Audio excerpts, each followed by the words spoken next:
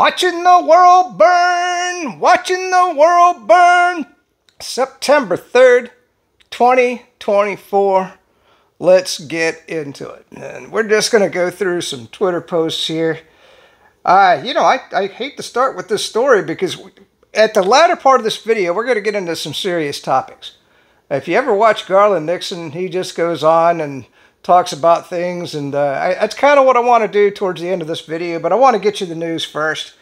The U.S. has seized Nicolas Maduro's plane because he allegedly purchased it in violation of U.S. sanctions. The plane was delivered to Florida, and let's watch that video now. This does not happen, obviously, every day where U.S. authorities go in and seize the plane of a head of state, but that is essentially what's happened this morning. Can you break this down for us? Yeah, exactly. Yeah. So the plane of Nicolas Maduro, the president of Venezuela, is now in the hands of the United States. All right, so what's my point here? Well, what would happen if Russia seized Air Force One? Or let's just say Iraq seized Air Force One. Do you see what I'm saying? I mean, the United States, people hate us, man. They hate us all around the world. I don't blame them. Let's get into the Ukraine war for just 1 second. In Kharkov, missile strikes were carried out on the permanent deployment sites of PMCs and the USA and Poland.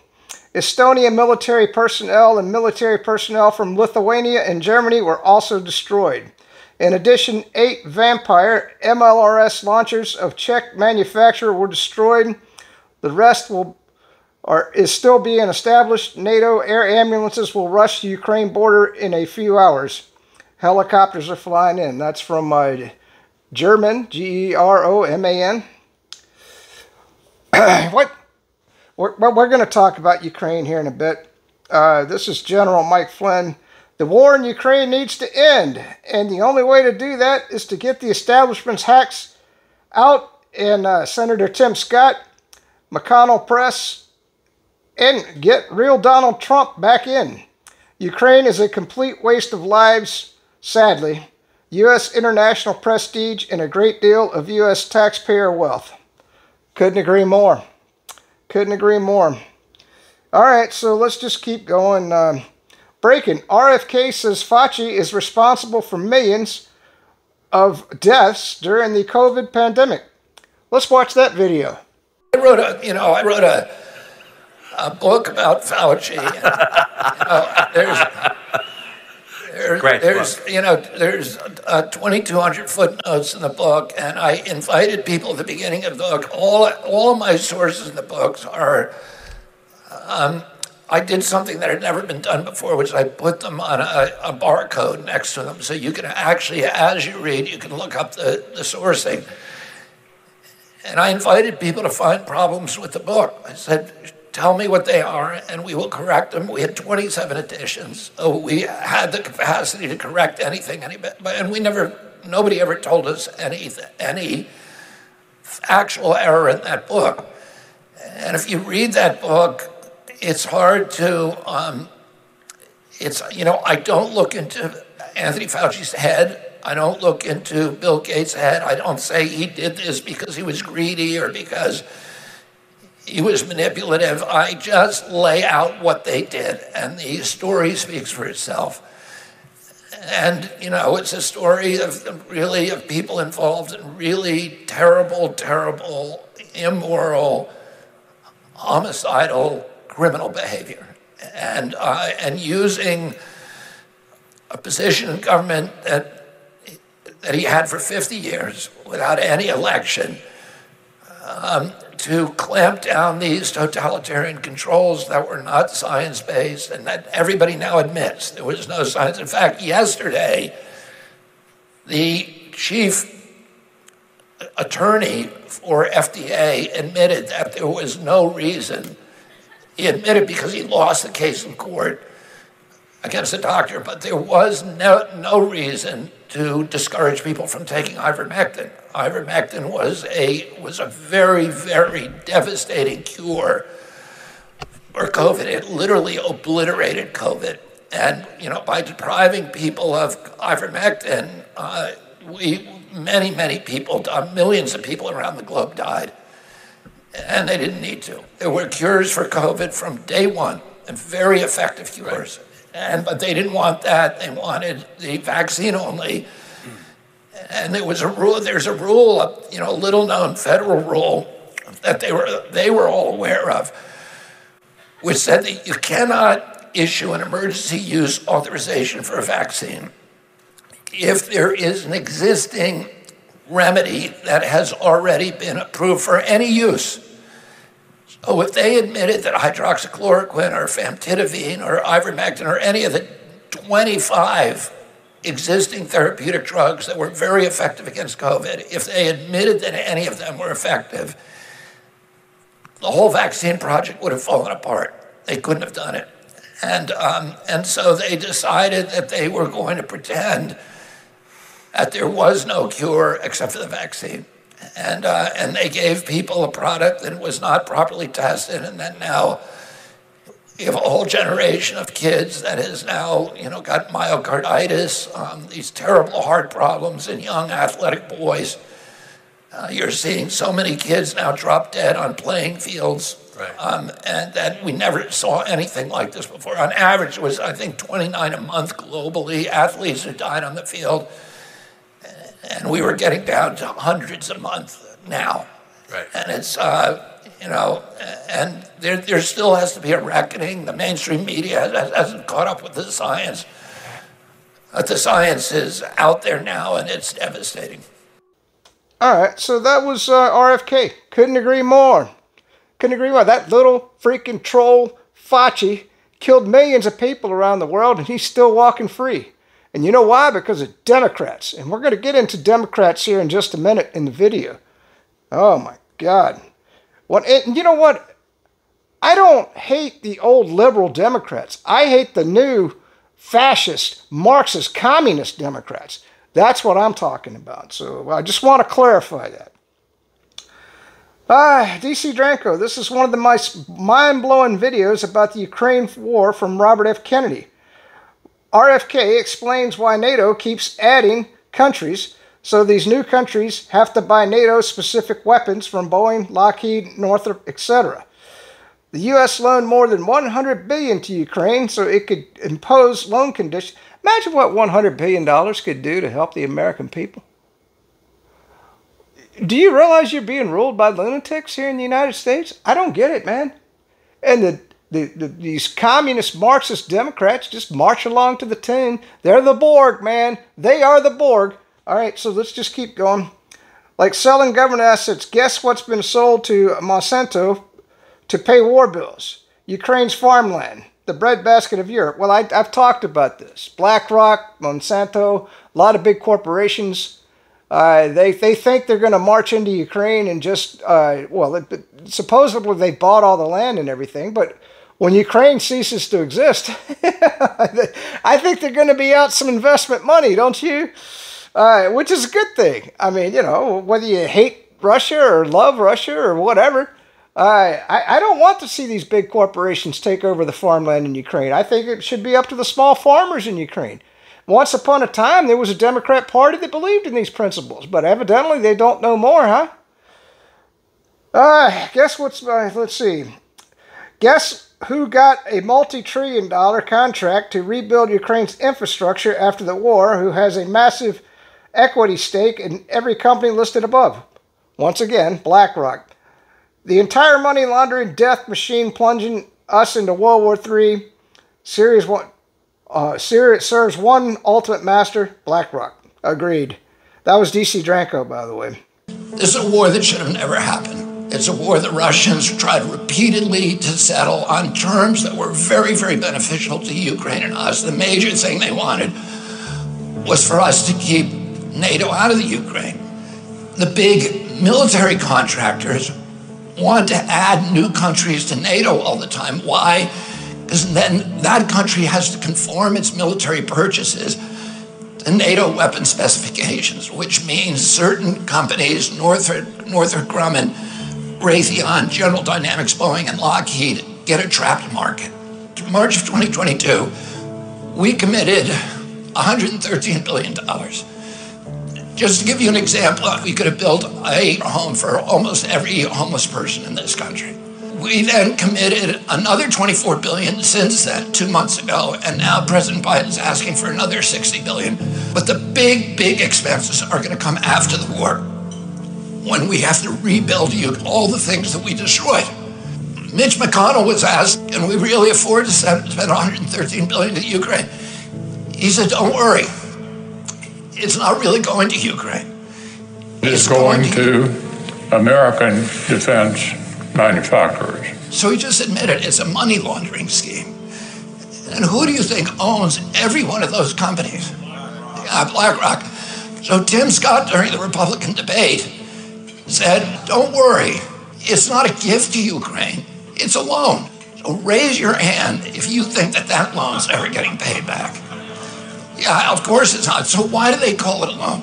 Because if they call it a loan, they can impose loan conditions. And what are the loan conditions that we impose on? Number one, an extreme austerity program, so that if you're poor in Ukraine, you're going to be poor forever. Number two, most important, Ukraine has to put all of its government-owned assets up for sale to multinational corporations, including all of its agricultural land, the biggest single asset in Europe. In Ukraine, there's been 1,000 years of war fought over that land. It's the richest farmland in the world. It's the breadbasket of Europe. 500,000 kids almost, Ukrainian kids, have died to keep that land as part of Ukraine. They almost certainly didn't know about this loan condition. They've already sold 30% of it. The buyers were DuPont, Cargill, and Monsanto. Who do you think owns all of those companies? Yeah, BlackRock. And then in December, President Biden gave out the contract to rebuild Ukraine. And who do you think got that contract? BlackRock. So they're doing this right in front of us. They don't even care that we know anymore, because they know that they can get away with it. And how do they know that? Because they have a strategy. And that strategy is an old strategy, which is they keep us at war with each other. They keep us hating on each other. They keep the Republicans and Democrats fighting each other, and black against white, and all these divisions that they sow. Let's see. Let's just keep going. Josh Dunlap, RFK exposes the absolute truth about Ukraine in 3 minutes. Now, that might be the same video. I don't know. I've just been bookmarking these. I agree with Nicole. This is General Mike Flynn again. I agree with Nicole, and may God give them the strength, wisdom, and especially the security they both need to win and then finish the job. You do realize what the deep state has done to Donald Trump. We had the Russia hoax. Then we had the Ukraine hoax. They tried to impeach him. Then they did the third impeachment. Then they came out with January 6th. That was a setup. We now know that. Nancy Pelosi has admitted that she could have called in the National Guard and she didn't do it. I explained to people on Parler back then, 2020, I said that this thing was a setup. You know, evidently I'm being remembered. Like I said, I'm seeing 5,000 followers on Parler. I don't think that's right. I think Parler's still broken, but what the hell? I guess that's how many I had back then. I don't remember. Good God, that was 4 years ago. I'm an old dude, man. My brain cells don't work the way they used to. But anyway, so yeah, we'll see. We'll see what happens. They started it, and they'll finish it. And it's a picture of John F. Kennedy and Robert F. Kennedy. You know, let's put that up on the video. This is a beautiful picture. It's a beautiful picture, and I hope it's true. I mean, you do understand Robert F. Kennedy Jr. was assassinated by the CIA. There's more than ample proof about that. Go back and watch hundreds of videos. And like I said, they say they're going to release the evidence, but what evidence is there left? You know it's all been destroyed. It's been purged from every database in the government. Now, maybe somebody somewhere, you know, the government's all about blackmail. So somebody probably stashed it somewhere so they could blackmail somebody else. But most of them people are dead now. But still, you know, who knows? Something may come out. You never know. You never know. Oh, this is a great photo. I'm going to put this up towards the end of the video. Love this. It's happening big time. Republicans plus Democrats united against evil. Yeah, well, liberal Democrats, not the Marxist, communist Democrats that we have in power. Okay, let's keep going. Wow, Biden wrote an ECO ordering all federal agencies to give voter registration to illegal aliens. Why is this not all over the news? Share this, go viral. You won't believe what Arizona is doing with election security. Find out by clicking on the link in my bio. This is Carter Hughes, and well, we'll watch this video. The problem that we have now is that the Biden administration, there's a Biden executive order that orders all federal agencies to provide voter registration information to everyone they come in contact with. We also know that state election officials are not permitted to ask for proof of citizenship for applicants who fill out the federal form. So if you're a non-citizen in this country, whether you're an asylum seeker or a foreign student or whatever, if a government official hands you a voter registration form, you're going to think that you need to fill it out. Then you are going to be unlawfully registered to vote. If you vote, it is a deportable criminal offense. Okay. So I'm going to get out of the bookmarks here. I just got 2 minutes to go through, and I want to get into some posts. So here's a couple of posts that I've put up. Can you say that Marsh Walsh blog is a moron? Marsh Walsh. I don't know if you're familiar with him. He's with the Daily Wire, or Matt Walsh, excuse me. He's a complete freaking moron, and I'll just read you. What a terribly uneducated, stupid take on one of the most healing foods on earth. And so what did he come out? He posted that raw milk was bad for you. Raw milk is one of the best things you can drink. Pasteurized milk is bad for you. But he came out in support of pasteurized milk and against raw milk. If I could go to an Amish farm right now, which I think you still can, and get some raw milk, I'm going to tell you, it's so much better for you. I mean, think about it. Okay, let's just use a little bit of common sense. For 200 years, there wasn't pasteurized milk. Everybody had to get their milk from the cow, and that's how they drank it. It wasn't until the corporations took over the milk and pasteurized it that then we had pasteurized milk, and they said, oh, it's to kill all the bacteria and the whatever. Anyway, so this moron, Matt Walsh, came out and said that raw milk wasn't good for you. All right, so this was a great post. I like this one a lot. This is by me, Kirk Ellis, that cybersecurity guy, or that cybersec guy on X. That's where I encourage you to go. As the warmonger, totalitarian, censorship-loving Democrats want to launch long-range Western missiles deep into Russia, perhaps we need to walk them back from this stupid idea.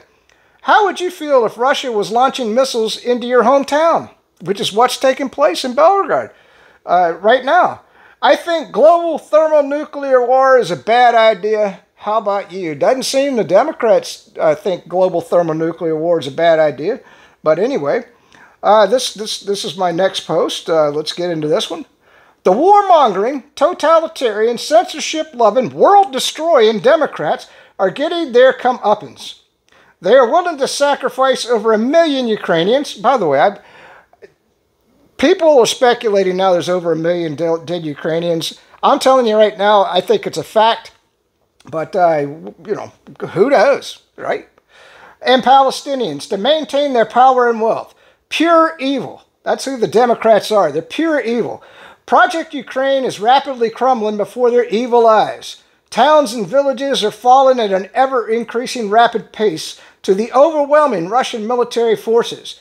We have seen this story repeatedly for 1,000 years. You understand the Russians have been around that civilization? Good God, it's like China, man. They go, they go back. I mean, the United States really didn't come into being until 1776. I mean, when you look at the Russians and the Chinese, I mean, they've been around. And Russia has never been conquered. Now, granted, they've been under different hats, but mainly, I mean, that civilization goes way back, and especially now their history after World War II. By the way, there was a video I wanted to show you, but I'm not going to do it. It was a picture of Moscow, and it was at night, probably about midnight, and everybody's walking around, everybody's happy, no crime, Nothing. The streets are clean. Everything looked good. What can you say about any U.S. city? Anyway, I just wanted to tell you about that video. So we have seen this story repeatedly for 1,000 years. The question now is whether these warmongering lunatic Democrats will use tactical nuclear weapons to salvage the hundreds of billions of dollars they spent in U.S. taxpayer dollars. They don't even look at them as taxpayer dollars. They look at it as their money. You understand that? All the money that you give to the warmongering Democrats, they don't consider that money for your benefit. They consider that their money to give to Ukraine and Israel to fight these foreign wars. I'm just saying, man. I don't understand how American people think. Why aren't we with pitchforks and knives in the streets right now? It doesn't make sense to me. Then we all die as Russia launches their much superior nuclear arsenal of weapons. You do understand they are superior in their nuclear arsenal. Their weapons have been modernized. They have them. I mean, think about it. Russia is like, I don't know what, 3-4 times the size of the United States? How are you going to hunt down all these mobile launchers that are out there rolling around in the forest, in the Sierra? Yeah, we got satellites. I mean, are you going to be able to track all those? I mean, even if we nuked the hell out of Russia and we got in a first strike, there's no way we're going to hit all those nuclear weapons. They're going to launch and they're going to destroy the United States, man. That's what Democrats want. Why on earth is anybody voting Democrat at this point? I don't get it.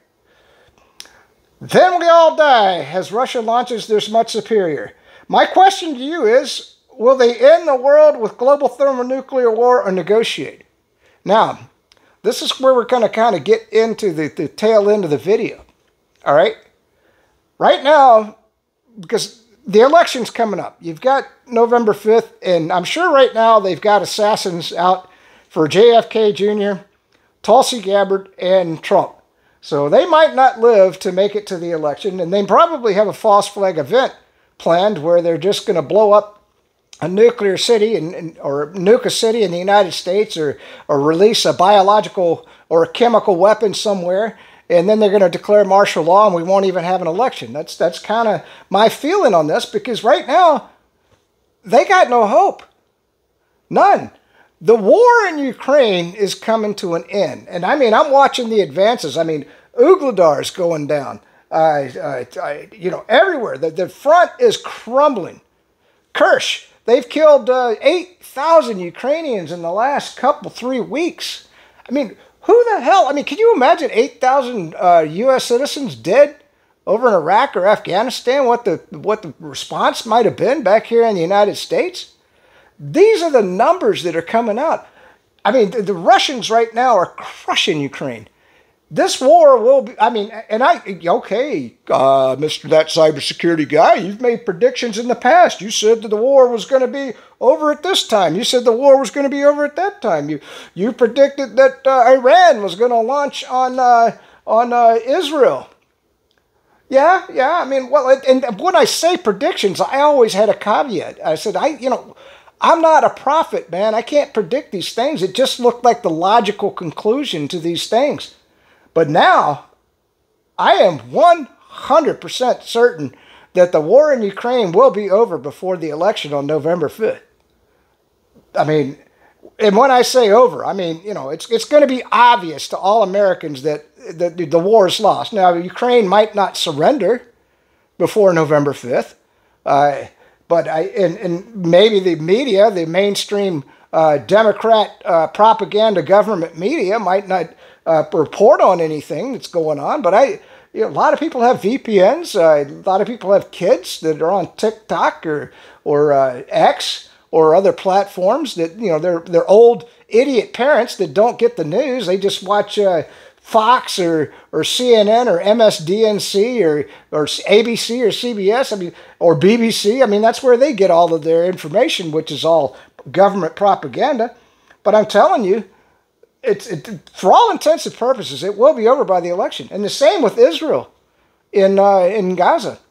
Do I think the Iranians are going to launch? I don't know, man. I was thinking today, maybe those carriers have about 6 months of supplies on board. And I think that's what my understanding is when they come out of port, I think they've got about a 6-month tour before they run out of supplies. And like I told you, Iran is trying to deplete those supplies on those carriers. And so, they're just waiting. They're going to wait until one of those carrier battle groups has to go into port and resupply. So we could be looking at months before Iran launches on Israel. And I've heard conflicting reports. Israel just launched 100 planes and they bombed the shit out of it at Lebanon. And they're saying they got a lot of those missile launchers. Other people have said they didn't hit anything. Who knows what the truth is? It's somewhere, obviously, probably in between. I'm sure that they got a lot of the missile launchers, so Hezbollah could be defanged at this point as far as their ability to attack Israel. And right now, Israel's going through the West Bank and exterminating all those people, those Palestinians. So not only have they exterminated Gaza, now they're going through the West Bank.